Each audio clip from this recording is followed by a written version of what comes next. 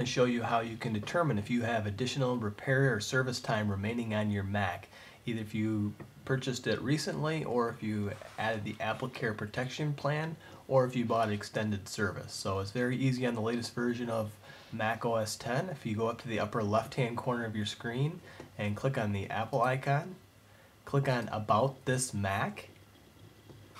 On the dialog box that appears, look to the very last tab called Service. If you click on that tab, it indicates here what comes with your Mac initially, what kind of AppleCare protection that you may have, and to actually determine if you have additional support remaining on your Mac.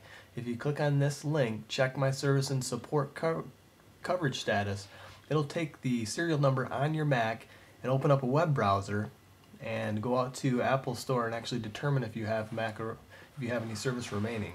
I've done that already, save a little bit of time. So if we look here, I clicked on mine and mine was mid 2010 27-inch Mac serial number.